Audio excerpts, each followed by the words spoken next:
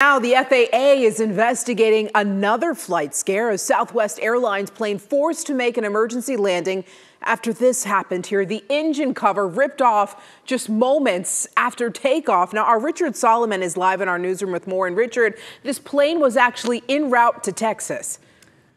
Well, yeah, Cleo, this plane headed for Houston was able to safely land back at Denver International Airport yesterday morning. But just for a moment, imagine sitting on that plane, imagine seeing all this happen in front of you. Now, during that flight, the engine cover of the Boeing 737 appeared to rip off during takeoff, then strike the wing flap. Now, no one was injured on that flight, and in a statement, Southwest Airlines is calling this a mechanical issue. Passengers recounted those scary moments. There are a lot of people who were really quite nervous. Lots of, don't take off your seatbelts.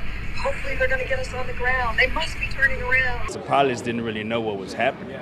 It was folks on the plane that sent the message. So had he not known, had he not been able to hear and understand what's going on, there's no telling what would have happened. So it's only by the grace of God that he got the message.